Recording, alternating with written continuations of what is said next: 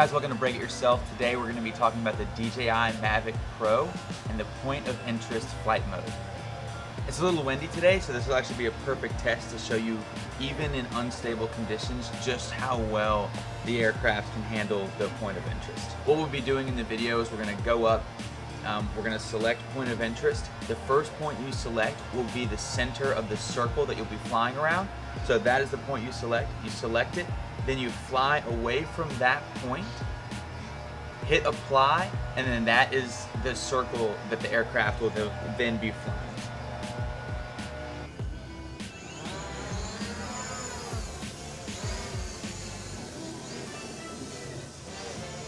So what I like to do is point the camera straight down so I can look at the point that I want to circle around. In this instance, I'm just going to use a tree.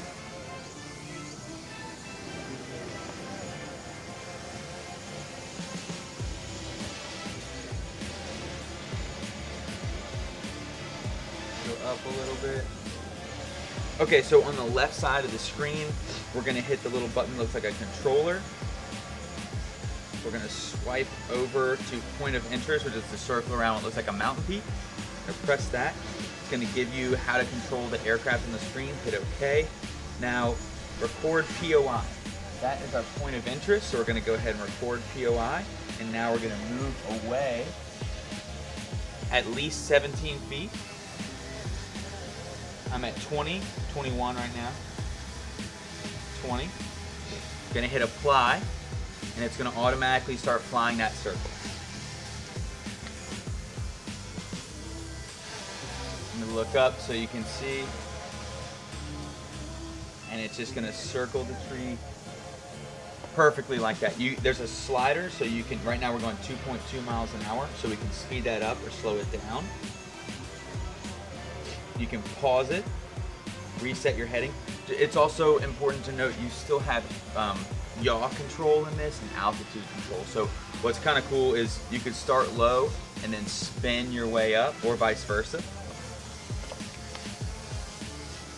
It's fighting the wind pretty hard, but it's doing a great job.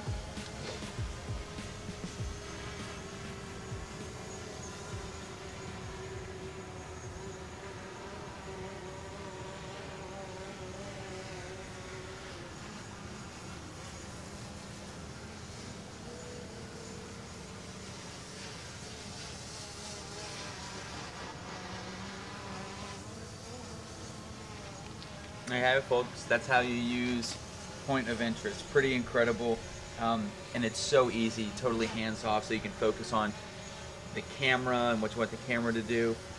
So to stop this, you can either hit the pause button on the actual controller or the red X. The red X will then just leave it in a hover, and then you can do whatever else you want to do with the aircraft.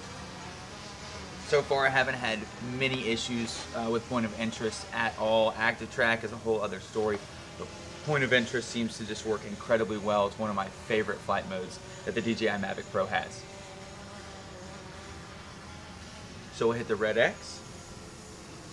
It says aircraft will hover after exiting this mode. You hit OK, and there you go. If you thought this video was helpful, please subscribe to the channel. Thanks for watching Break It Yourself, and we'll see you next time.